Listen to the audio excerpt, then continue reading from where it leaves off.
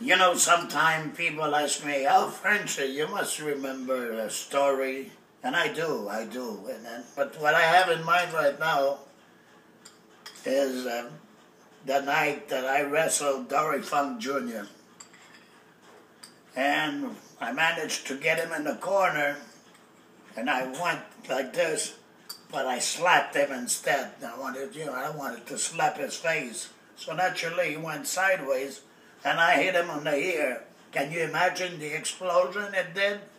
But the son of a gun, he went behind me, took me down, and showed me every shooting hole in the world. But anyway, it was funny. I hope he forgives me today.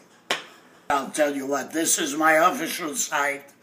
Please go to facebook.com/Frenchy Martin, myself. So if there's a story you want to know about, comment below. Or write to me on Facebook.